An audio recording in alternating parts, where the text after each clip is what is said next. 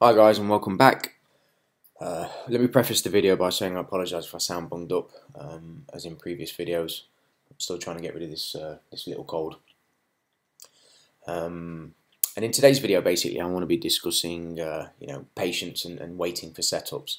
Now I did a video on my channel called becoming a Forex specialist, and the whole idea behind that video really was just to illustrate focusing on one or two pairs and just kind of living there, because you learn the characteristics of the pairs that you're looking at, their average daily ranges, and so on and so forth, right?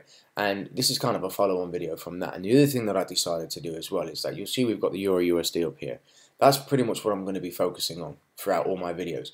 I was kind of having a think and decided that it's better for me to just focus on, in my videos, one pair, and you will be able to see a running progression of how that pair trades, what it's doing, what I think about it, and hopefully we can learn something along the way. So, patience in trading, okay? This is obviously a big factor in the success of a trader. Sometimes you'll be sitting there and you'll see something and you just want to get in.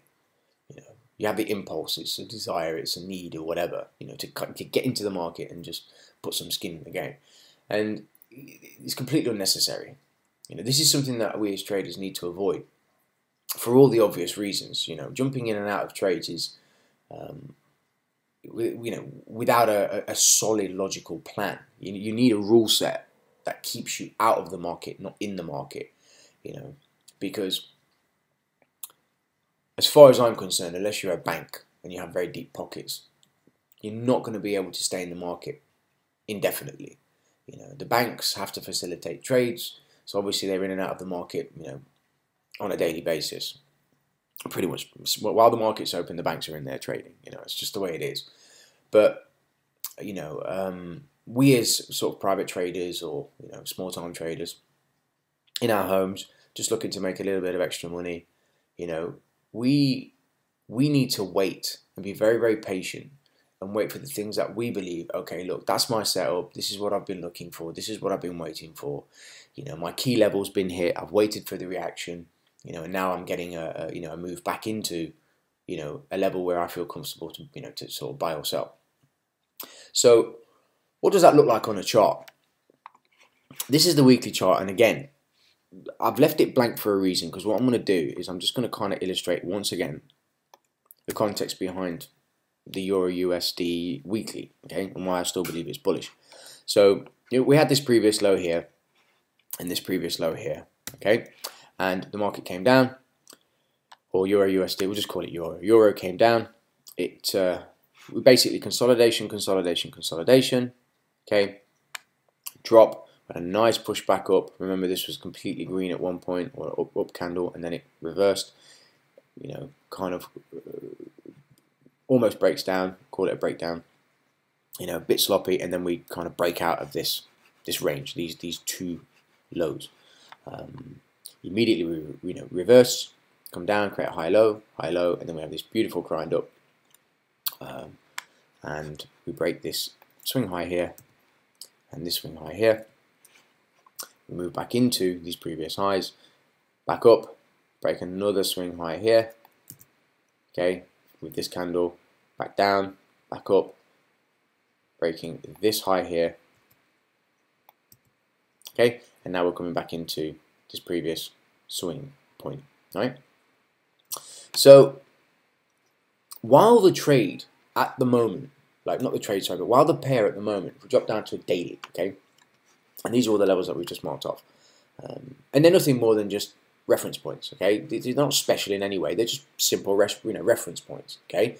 As a general idea of what is the story behind the euro going up on the weekly chart.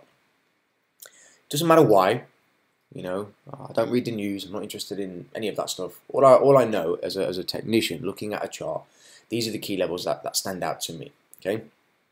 And as it stands right now, when I first started doing the video on the euro, some of the educational videos and then going into the review videos, I mentioned that we had, you know, these, sorry, wrong candle. I mentioned that we had these double tops, okay, or this double top up here, and we were here when I first started talking about it, and then we came down, we had this nice bar down, and I was saying this is just a normal healthy pullback, which I still do believe that. And while we're up here, okay, I didn't believe that the market was gonna, you know, that the euro was gonna break out. So if I'm looking at this, why would I want to buy here when I can buy lower at a better price? Now think about what I've just said. With everything that we've just outlined on the weekly, I believe that I believe that euro is bullish. Okay, so if I believe that euro is bullish and my bias hasn't changed, the only way my bias is going to change, right, from my bullish stance is if we come down and we break this level here. Let me show you. I just want to thicken it up as well so you can see it. All right? Is if we break this level here. That's that for me. I know it's a fair way away. Oh, sorry, my apologies. It's a fair way away. Okay, so we're talking about sort of 400 pips. But until it breaks this, you know, this kilo here, okay, then I'm going to maintain my bullish stance. And we could even say we need to get below this first. You know, this swing point, stay below it, and then we'll probably challenge this, you know, this previous low. But so far for me, this is just a healthy pullback, and I'm still bullish based on all the reasons why we've just discussed. You know, with the context of, you know, the move down and so on, and the high lows and the grind higher and so on. So with that idea in mind, why would I want to be buying up here when a healthy pullback is what's needed? Yeah, we've had a nice steady move down. I believe that the market, you know, the euro is bullish.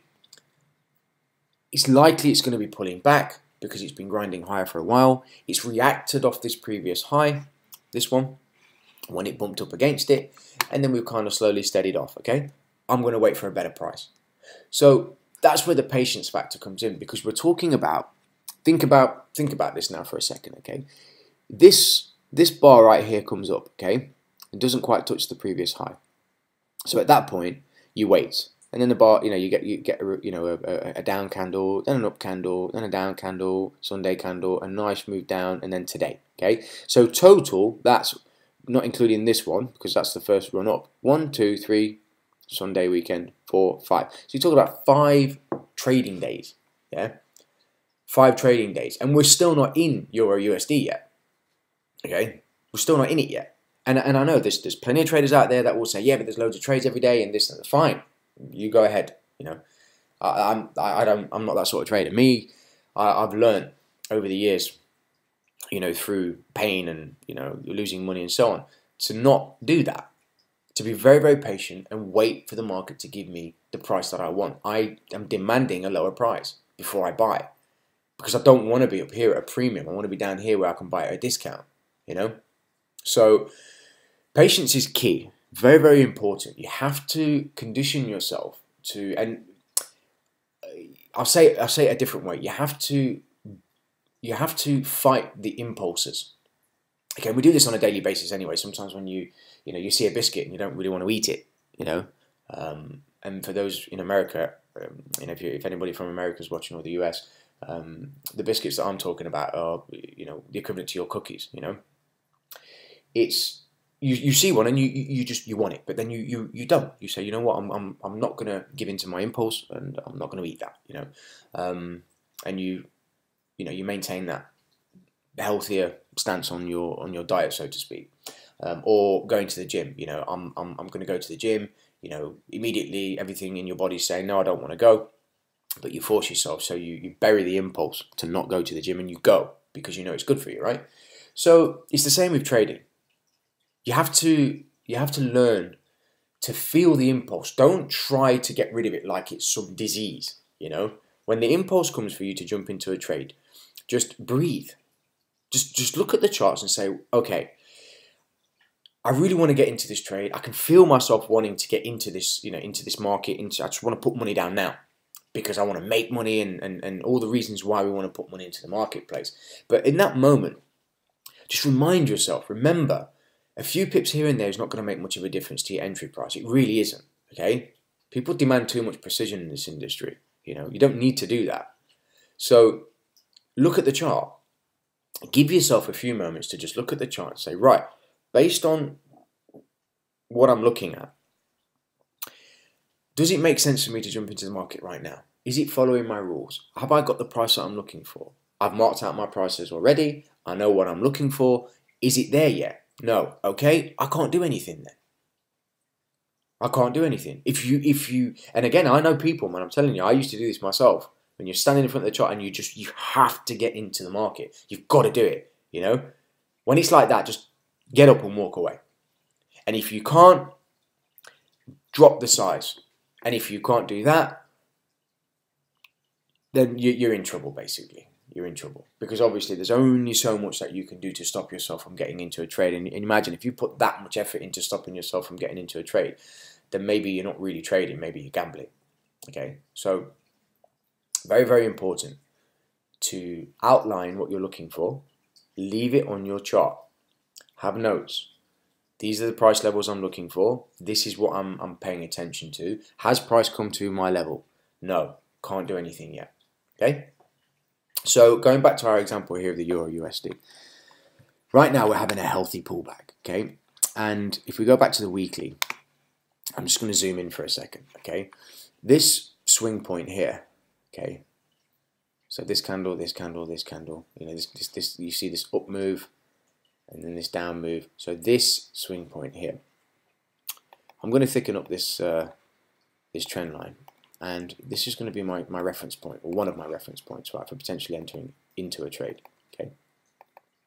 Okay. So right now, and let me thicken this one up as well. Okay, so these are my reference points right now. Because we've bumped our head against this high. We're having a nice healthy pullback. Remember, it's only Tuesday. Okay, so we've had Monday's trading. This is a weekly candle. So we've had Monday's trading, and now we're into Tuesday's trading, and we're coming back up into, or coming back down into, this previous swing point. Okay, so I'm expecting a level of resistance. I'm expecting a level of, you know, stalling in price. Okay, it may happen, it may not. I don't know, but this is my expectation, and then I'll wait to see what happens. We'll drop back down to a daily, and we can see that this is the level that we've just sort of thickened up. So this is that swing. Nice move up, steady, you know, steady pull back down, and we're back into this previous swing point now.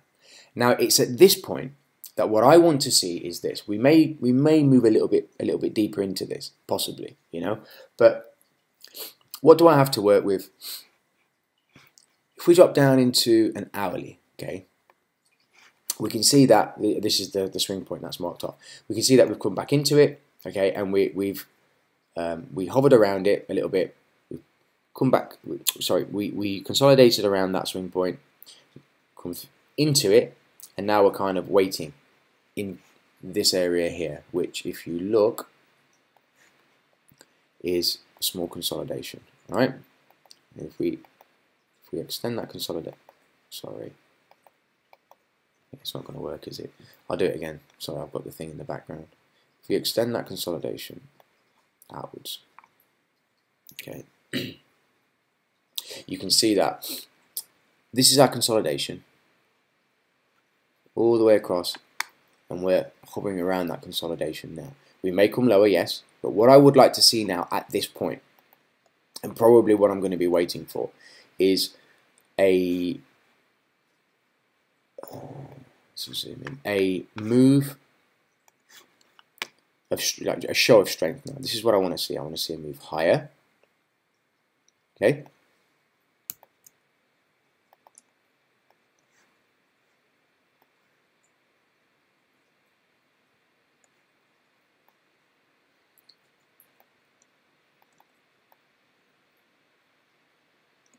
Okay, and then maybe something like this. Now, why have I stopped here and not down here? Because we have another swing point here. See, we've created this nice sort of curvature swing point, right? And if I just highlight the highest point, this is where I want to see. If we go through this, then we're back above an area that created a down move to start with. So think about that for a second. We're coming down, we're coming down, we're coming down. We had a nice up candle here and then reverses. Okay, a nice couple of candles up, reverse. a couple of candles, well, quite a few, grinding, grinding, grinding, grinding, and then we start to move lower. So this is a key area for me, all right? So as the market comes back up now, I don't want to buy down here because, I mean, it's a great price. If I believe that the euro is bullish, it's a great price, but I don't want to buy down here because if I buy down here, it could potentially keep going lower and lower and lower. That's not what I want to do. You know, no, give me an opportunity to take this off actually.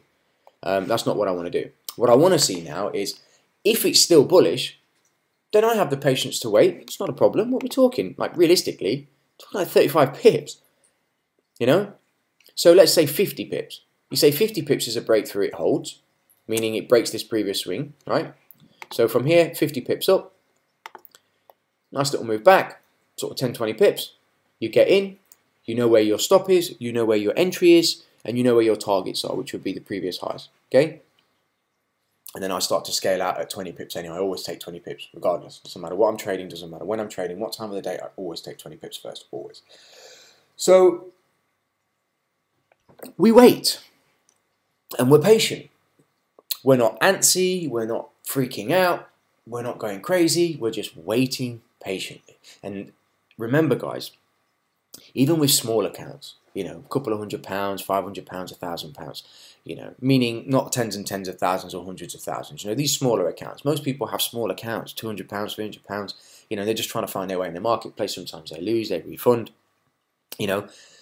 If you have, you know, a couple of £100 in your trading account, or dollars, you know, or euros, and you take a trade. Remember, it's Monday now. It was Monday. We've had Monday's trading. It's Tuesday now. So let's say we end up taking a trade on Thursday, and we make our 20 to 30 pips. For me personally, I'll make my 20 to 30 pips. Okay, but those 20 to 30 pips equate to, you know, £20, say, as a profit. Great, you know, brilliant, fantastic.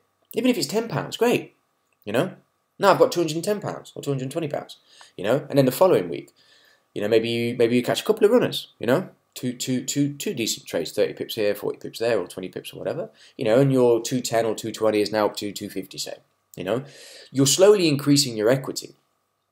People have this idea that, okay, well, if I can sit down and then I can trade and I can open multiple trades over and over and over and over and over and over again all day long, then that £200 can become £20,000, you know, in a week. Honestly, that's never going to happen. And if anybody pulls it off, good luck to you. You know, I'm happy for you. I really am happy for you. But I'm not. I'm happy for you for making the money. But then you know, the sadness kicks in because I know you're going to end up losing it. You know, you don't need to do all of that stuff. You know, and I know there's people that are going to be listening to this video. They'll just be thinking, first of all, who the hell is this guy? You know, and secondly, you know, yeah, that's fine. You know, I trade, I make money. Great, fine, whatever. It's not, you know, for me, these videos are nothing more than just, you know, me talking about the things that mattered to me while I was, you know, learning to trade, and still learning to trade because you know, you never know everything. I love learning, and it's a passion of mine. And they end up in a situation where.